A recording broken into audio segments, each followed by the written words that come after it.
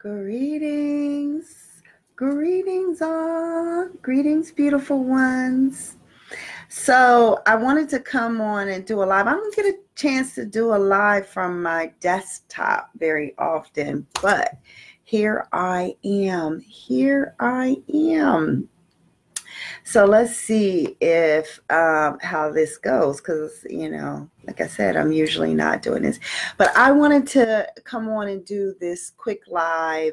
I hope you're all doing well wherever you are. If you're in a state that has stay at home, or you're quarantined, whatever is going on with you, I hope you're doing well.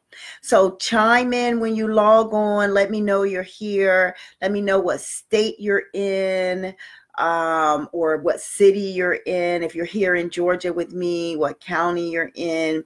Just how you're doing during this coronavirus time. It's deep. I'm sitting here drinking my my medicine. Right? Because not all medicine comes in a pill bottle. So I juiced some juice using my slow masticator, which I love. I have different types of juicers, y'all. So sometimes I blend, and sometimes I extract, right? And then sometimes I use it doing the fast juicer, and sometimes the slow juicer, which makes a difference. I'll do another video on that one day, maybe. I don't know. Anyway, this is carrot, apple, celery, and then it has some green power in it. I posted a picture of it last night. Now you might be saying, well, why does it look that color? I don't know if you can see the color of it, right? It looks a little and I don't know if you're leaving me comments, because I can't actually see comments. This is the thing when you use a different medium than normal. Okay, anyway, I think I have the comments open. So anyway, that's what's in this one. But then you might be wondering, why is it this color? I also added chlorophyll. And I also added, I told you I added the green magma, and I think I added like some celery juice, celery powder. Anyway, mixed all of that up.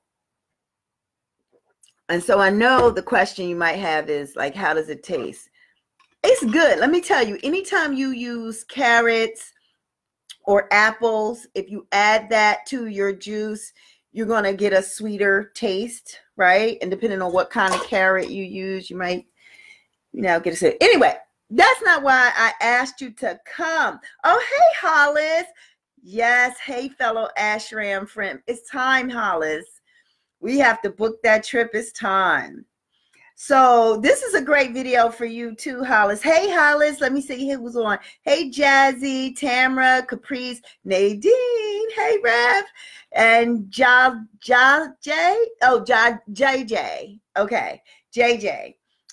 So I wanted to talk to you about what, we as small business owners, because, I know they released this stimulus package. I need to look at it to see what's in it for small business owners like me, and like some of you who are small business owners with 1, 2, 3 employees, right? Because when they're identifying small business owners, they're talking about people under 500 employees, right? That's not me. That's not you.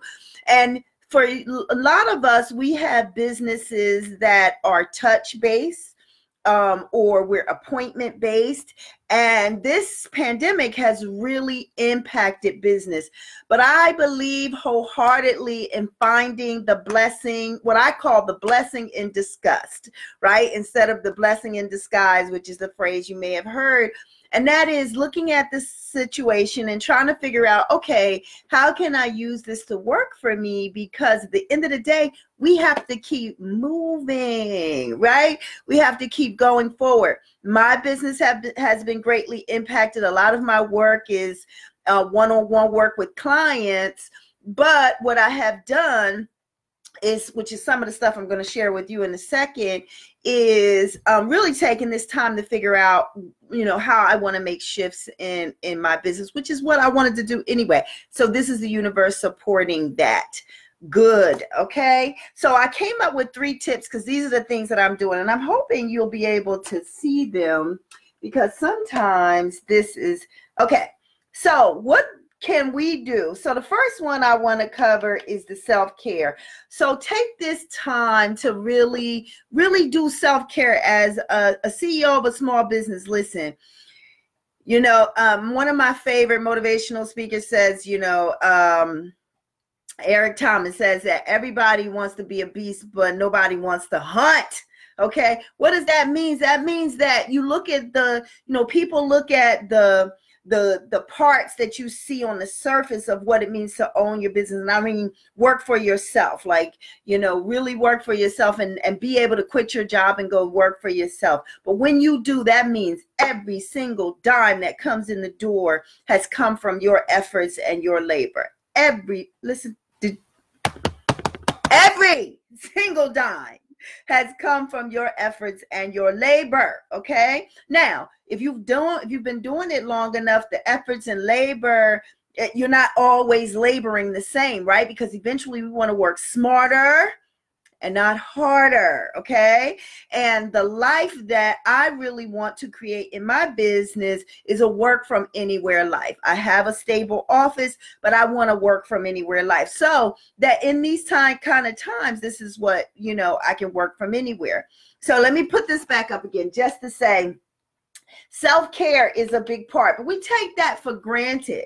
But as a small business owner, you really can't take self-care for granted, because if you run your business and you are the CFO, the CEO, and the COO, and the practitioner of your business, hello, somebody. If you are all of those things, then you need to be well, because guess what? When you stop, business stops. And when business stops, the bank account, the zeros start going down, and we can't have that, right? Also, more importantly, people stop being served by your genius. So we can't have that, because the people out here are looking for the healing. So self-care, really use this time to figure out where your gaps in self-care have been. What kinds of things do you need to restart during this time of quarantine and stay at home and being with yourself and figuring out what's next for your business as it relates to your wellness. So that's one. The second thing, and I love this one, right? I mean, this is typical Aquarius of me, and that is fill your knowledge gaps. Take this time where we don't always have time. You should, if you are claiming to be an expert in your business, that is not a static point. It's not like you get to the point of being an expert and then you don't do that anymore, right? I see some of you who are on here like Jazzy and Franche, who are master. Franche is a master loctician. What that means is that when Franche learned how to do locks and natural hair, she kept going, right? She kept teaching herself. She didn't just become proficient at it. She became a master at it. It's same thing with Jazzy and all of the work that she does. She does several different things. Dr. Danny, when you become proficient, these are people who do not just stop at proficiency, but mastery means you have to fill your knowledge gaps. Now is the time when business has slowed down. Take this time to do some reading. Purchase some books or get some books and read some of the books that you have on your shelf. Did you like this count over here? You can't see it, but this is where my bookshelf is. There's some books up there I want to read again. I've read them, but I want to read them again, because as I evolve as a CEO, my knowledge base, the way I digest and collapse information changes. Take this time. Oh, here's a good one. Take this time to learn what ways you can automate business for yourself. for your business. What ways can you automate business, make automation a part of your business growth in 2020 and beyond? Because listen, if you have not started figuring out how to automate your business, I'm telling you now, that's a gap. And I don't care what kind of service you provide, but you want to have a residual and passive income element to your business. So whether that be online courses, whether that be merch, right? Where you set up a store, if you're an artist, if you're selling small pieces of your artwork, or if that's not what you're into, if you are into hair care, maybe it's doing products, maybe it's teaching classes to other people who want to know how to do what you do. And listen, don't wait to teach a class online. Don't wait for the perfection of a class, right? Because I'm telling you, sometimes we make things far more complex than they need to be. And the general public who is wanting to learn how to do what you do is not looking for the complex version.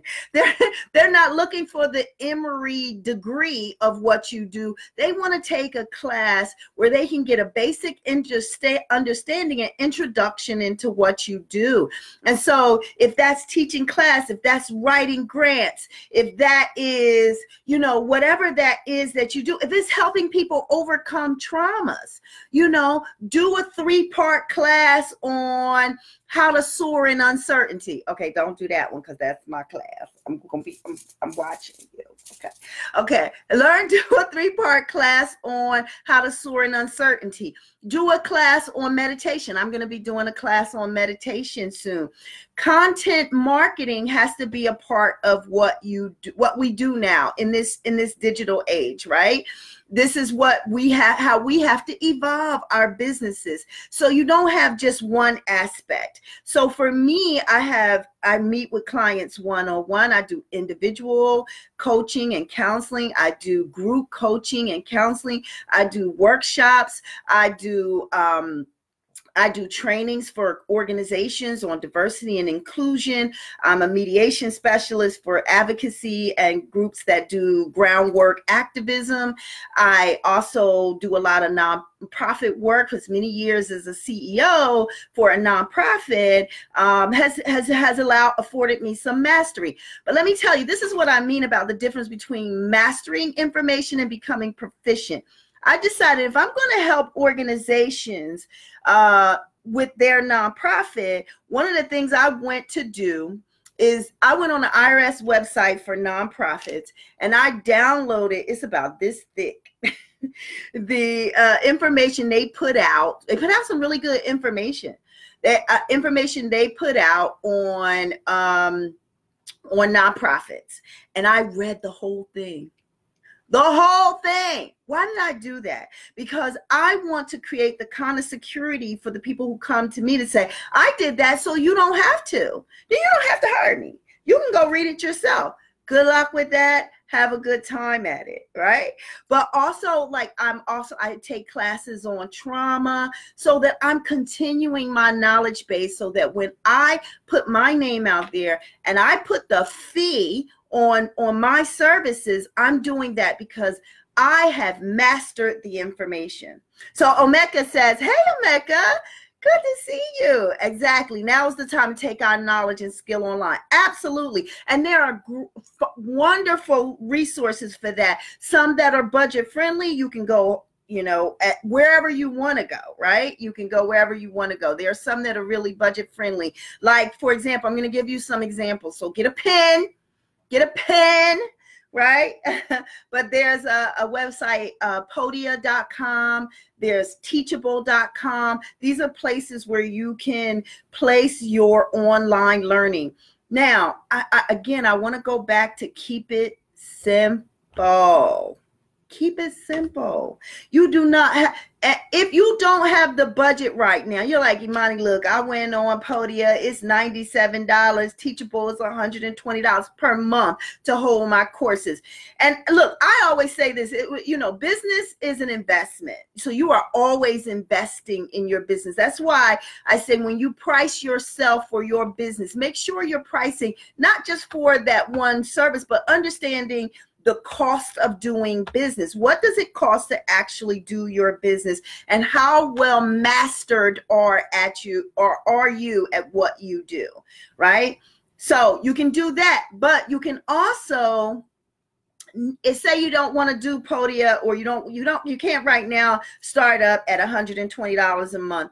All right, well, then there are ways you can do this stuff by using YouTube and the private feature on videos on your YouTube channel. Create a YouTube channel. I'm gonna tell you something. Go to my YouTube page right now, and you will find that I set a goal at the beginning of 2019. I had about, I don't know, 120 subscribers, maybe 120. And I set a goal. And by the top of 2020, I hit 1,000 subscribers. Why does that matter? It matters because when you reach that level of subscribers, new features open up to you as a business. So these are all things that you can do. Now is the time, fill your knowledge gaps. And if you think you don't have any knowledge gaps in your business, well, that's your first problem. That's your first problem. If you think you have landed on all you need to know, and I mean, maybe, look, if you're at the 7-figure point and you're like, Imani, this is all I want to know, do you? Okay? I'm here for the people, for those people like me who are continuing to evolve their business, because I want to retire members of my family. I want to leave a legacy. That's just me. Okay? Hey, Brenda. Hey, Talessa. Hey, Chris. Hey, Beverly. So then in here, so what we have, online learning, collapsing your 2019 data. Okay. Oh my goodness. This one is really important for businesses. Learn how to be able to call out the numbers of your business, right? You should be able to call. If I ask you as a business owner, what are your numbers? What was your income? What's your profit and loss? What were your expenses versus your income? That's your profit and loss, right? What is your budget versus actual? What is your social media reach? Like, you should be able to give someone wanting to invest in your business, or maybe somebody who wants to market with you, what your social media reach is. How many followers do you have on all your social media platforms? And listen, what's important is to do your platforms well. If you only have one, that's fine. Do it well. Have a strategy, have a social media plan and strategy. For most of you who follow me, you know that I post something on content every single solitary day. I post a motivational thing. Now, I'm not making those up every day. Sometimes I sit on a Sunday and I just create about 10, 12 of them. And then that way I can go. So that's my thing. Some people do videos every day. I also do videos, but I put them in a certain place. You want to have an entry point for clients in multiple entry points. So you have people who can follow you, and for free, they can get certain things because that's your content marketing. This is, staying present. Listen, it might be a pain, but this is what we do. We have to do in this digital age. At some point, you get to a point where you can hire someone who this is their job to come on and do. This is why people have jobs where this is all that they do. But you should be able to give your numbers. You should be able to say, I have 20,000 social media reach, and here's where this. Thank you, Omeka. Oh, and you should have a social media reach that what that is. Right, you're able to call it out. I have 5,000 Facebook friends. Followers. I have 1,000 YouTube followers. I have whatever your numbers are, you should be able to call them out and know what those numbers are. Okay.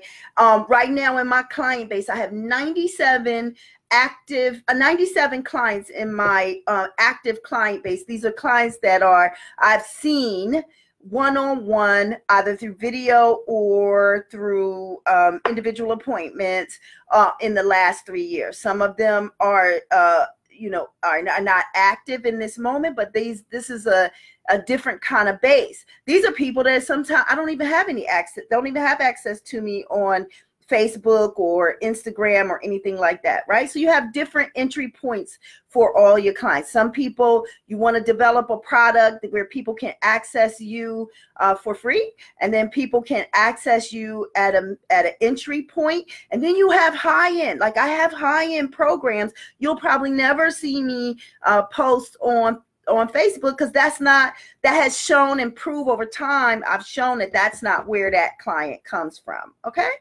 So I'm just telling you, these are things I could go into detail about at another time if people are interested in doing something separate where we really hone in on these things. I'd be happy to share what I know, right? To share the things that I've learned and what's been proven for me. I am now in the point in business. I was able to get to a point with business where I earn more now in business than I did when I was working for someone else.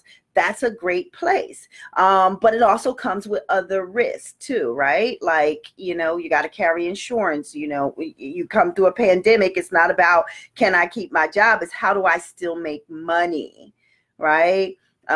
Because my vision is about serving the people, but Walton still they like cash. I tried to send them some love one day, and they sent it back. And they was like, we gonna need cash for the lights. Right? The last thing on what to do with this time is visioning and goal setting. What are your written goals? Do you have a strat plan for 2020? You should have a strat plan that you're working for 1 and 2 years out in your business. And if you don't have an extensive strat plan, just set 6 goals for your business, 3 priority goals for your business for the next year. Like I just told you, one of mine was to set the goal for 2019 to get to 2020. I wanted to have 1,000 YouTube subscribers so that I can do some different things with YouTube. There's all kinds of things. I have other goals for 2020. I have a full strat plan, but it's all about figuring out how, as a small business owner, I'm saying a really small business owner, 1, 2, 3 employees, or just you, or you're just starting up, whatever it is, how do you really use this time where business has changed so that you can still, manifest your vision? Because listen, at the end of the day, change is always coming. Right? So we don't have to be surprised when change comes, because guess what? Change is always coming. It's always coming. And so what be prepared means, the time where we worked in an environment like our grandparents, like my grandfather worked for a company like all his life, and he retired from that company, and that was that, right? That luxury doesn't really exist to us in the same way anymore. We have to be building in a different way. If you are called to reach the masses, and you are called to reach the masses. See, let me just say this. Owning a business that's called a consultant business called to reach the masses, it's not for the faint of heart. But if you are truly called to do what you do, then not a COVID-19, nothing will stop you. Because to stop is a spiritual death. Woo! To stop is a spiritual death. Anyway, that is my little touch base with you today. I'm going to get back to work. I have plenty of work to be doing, Tab. Plenty of work to do. So stay safe. I wish you well. I wish you peace during this time. And know that I am always here for you. Ak Uja Seneb. Peace.